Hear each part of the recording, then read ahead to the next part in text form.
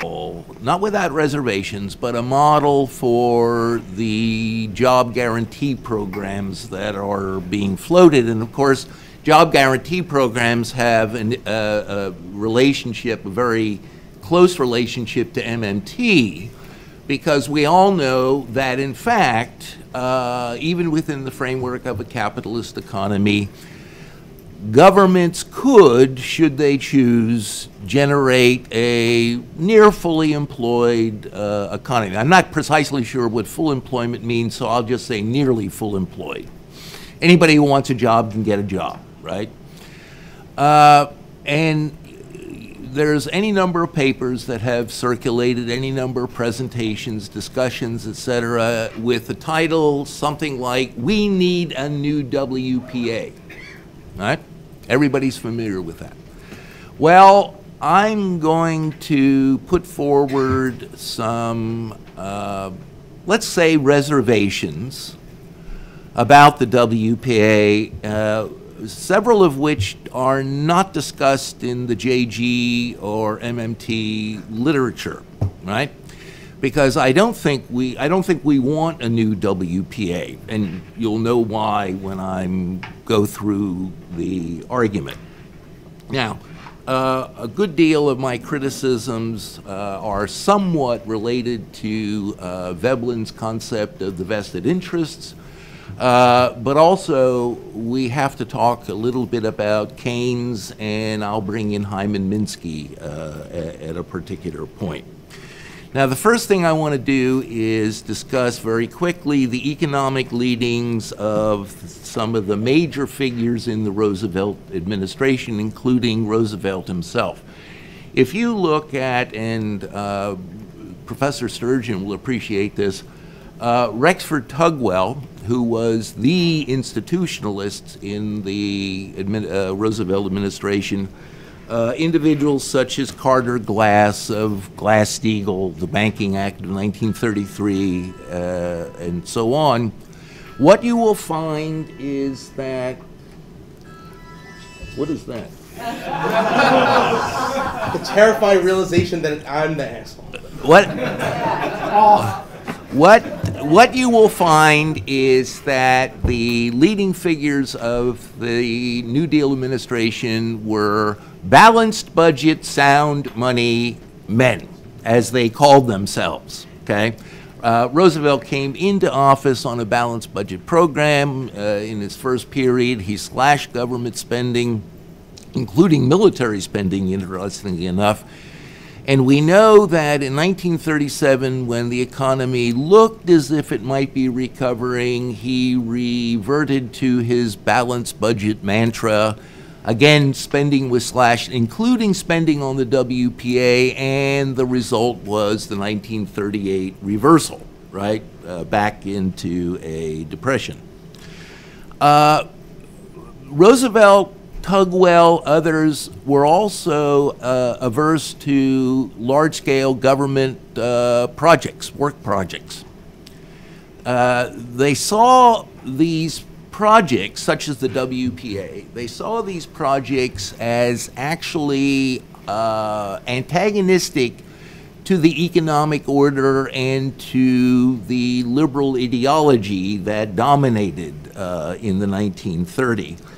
That is, you didn't want government activity to be associated with anything that was remotely of a socialist nature, and put socialist in quotation marks, or for that matter, because you had criticisms from both the left and the right, or of a fascist nature. Because if you look at the Italian program starting in the 1920s, you say, wait a minute, that's like the WPA in certain respects, right? Now, I don't want to stretch that too far, but in any case, they, in the administration, basically, there was actually little support for programs like the WPA. WPA, well, I'll talk about the emergency nature of the WPA in a bit. Okay, now, I'm not hostile to the WPA, right? I could make a presentation on all the great things that the WPA accomplished, but that's not my objective. I want to speak to issues that I think JG, Job Guarantee Program adherents should pay attention to, right? Based upon the WPA program, okay? Now, WPA accomplished a great deal. Infrastructure, right? Buildings of all sorts, lots of post offices. They love post offices, and you'll know why in a second, right? Federal Theater Project, Federal Arts Project, Federal Music Project, Federal Writers Project. It wasn't just building post offices and schools and football stadiums, right? Now, those cultural projects, educational projects, adult literacy programs and things of that sort, I would argue in the long run were actually, if not more important than the infrastructure, the construction of buildings and what have you. They were at least as important. And if you look at the Federal Theater Project in particular under Hallie Flanagan, that was the most radical aspect of the Works Project Progress Administration, the WPA. That's where you saw challenges to capitalism put forward in the theater, and that's where you saw, and I'm coming back to this, the only anti-racist program within the New Deal administration, if you leave Eleanor Roosevelt aside, because she was not a racist, right? But she wasn't an organizer of the WPA, okay?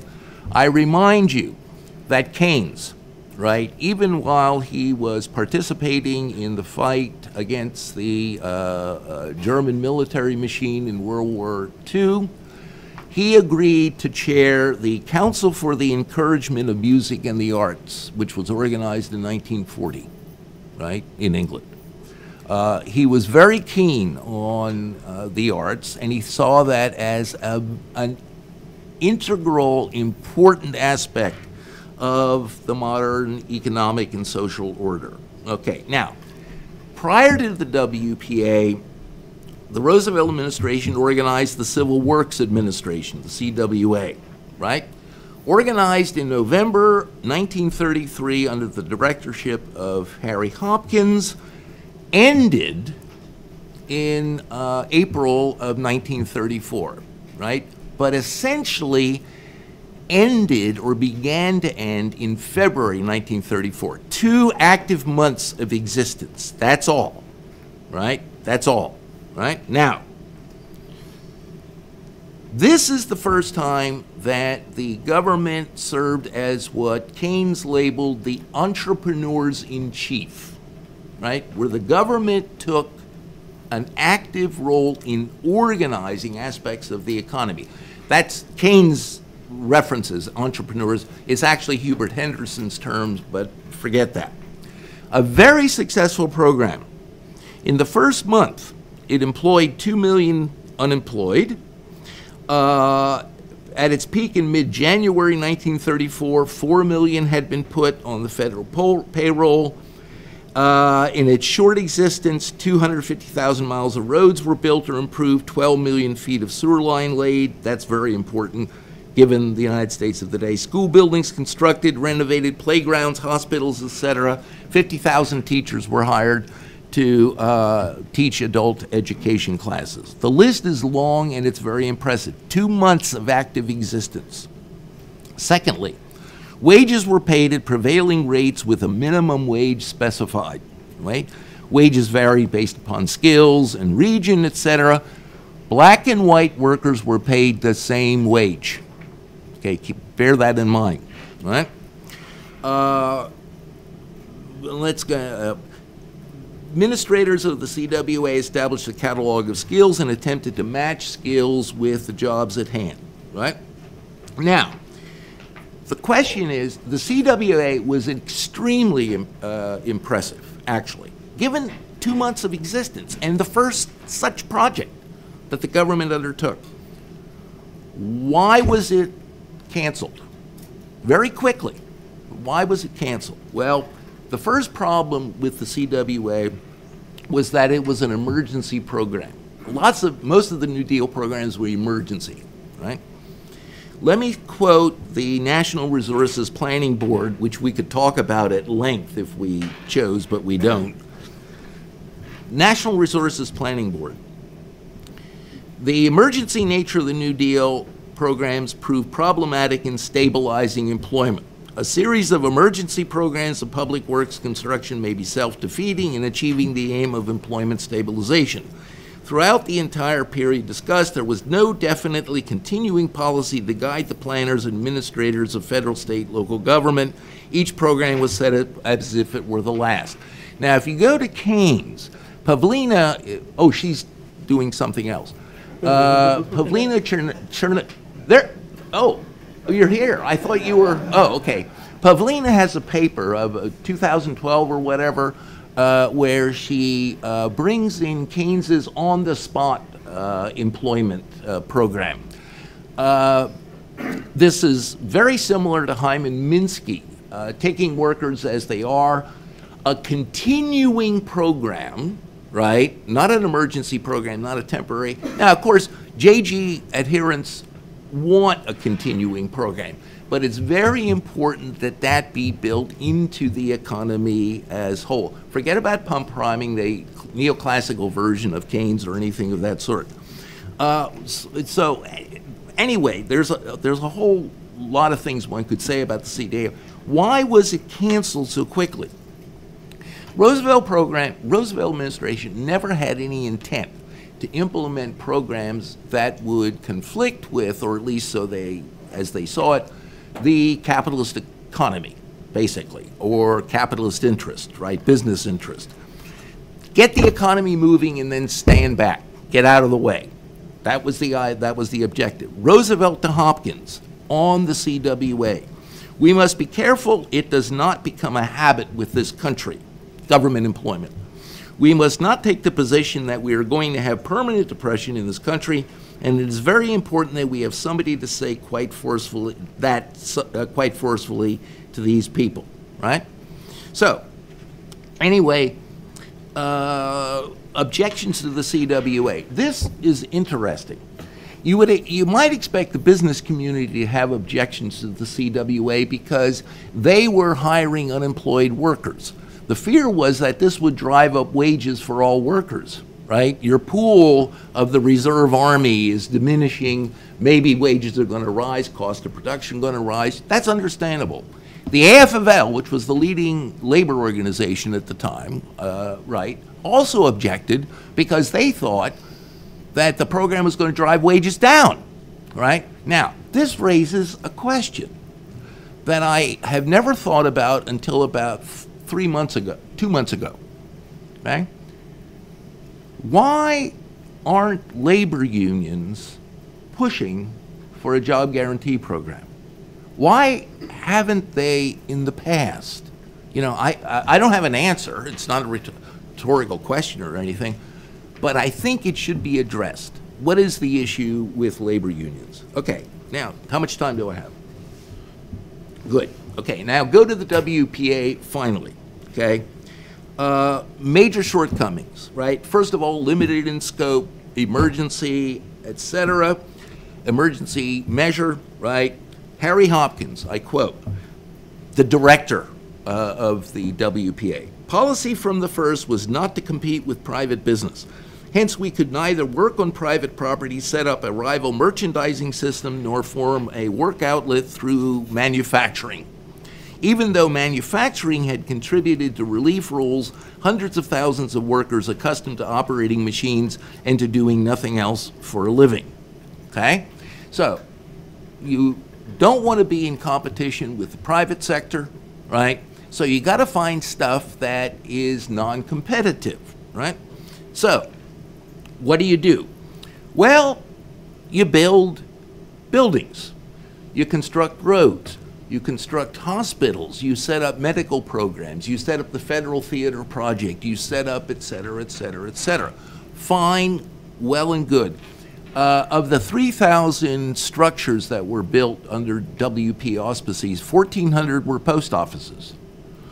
Ask why, right? And the bulk of the remainder were school buildings. It's perfectly reasonable that school buildings, right? But ask why post offices? Well, non-competitive, right? The post office is a government program, right? So you need buildings in which mails can be deposited and moved along, right? Market wages. The program, WPA did pay market wages, but in the South, market wages for blacks and whites, in particular in the South, were significantly different. In other words, the wage policy of the WPA maintained the racist relationships within the labor market, right? It goes beyond that. Okay, I want to talk a little bit about the Agricultural Adjustment Act of 1933. The Agricultural Adjustment Act, which Professor Sturgeon knows a lot about, actually, because he's a farmer. The AAA, right? In the South at the time, South was segregated. Maybe, I don't know how many people are familiar with U.S. history. It was segregated by law, right? By law. This is the Jim Crow system. This is apartheid, right? Okay. The large farmers in the South depended upon mainly tenant farming and sharecropping. And the bulk of the sharecroppers in particular were black, okay? Now, did the AAA touch the segregationist agricultural system in the South? And the answer is no. Tenant farmers, sharecroppers, and farm labor in general were excluded from the Agricultural Adjustment Act and the Fair Labor Standards Act of 1937 down the road. There was not one civil rights program contained within the New Deal. In other words, here's a problem, right? I'll make it a very general issue. JG programs have to be mindful that any such program is going to have to be implemented within the framework of the existing social order, right? The social order in the United States is still of a racist nature. It may not be as extreme as that of the 1930s, but it's still racist. And, of course, over the last couple of years, that has become increasingly prominent again.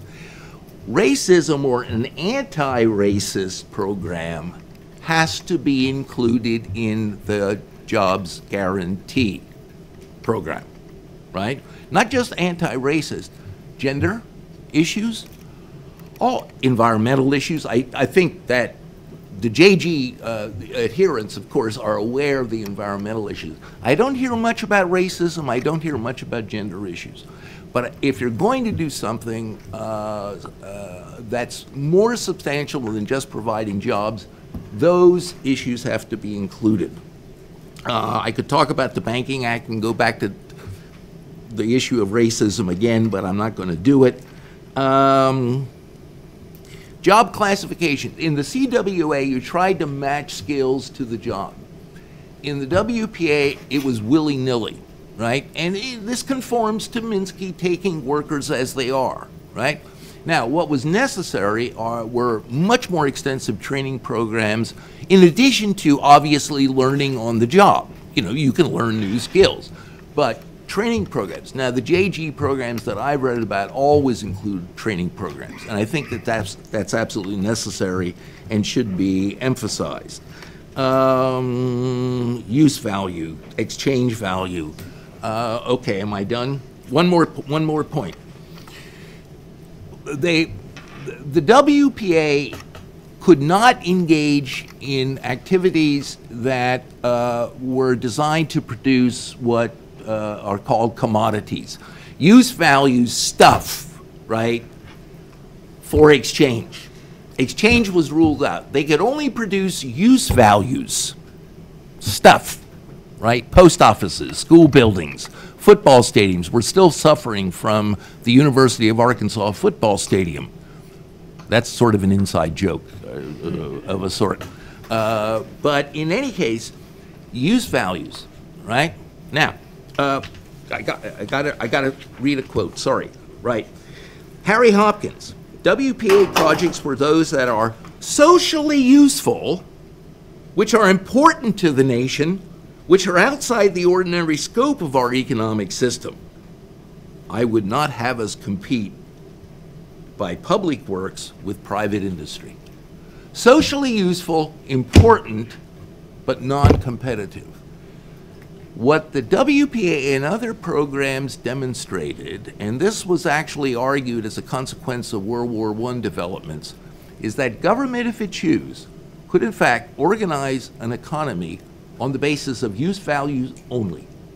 You don't require exchange to operate an economy. Exchange is a relatively recent development, right? And historically, significantly, only within the last 400 years or so.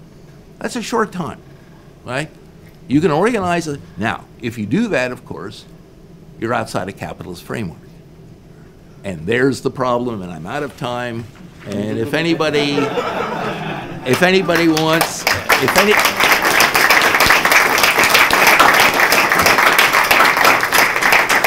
anybody wants a larger paper on this issue that incorporates more stuff, send me an email, if you can find me.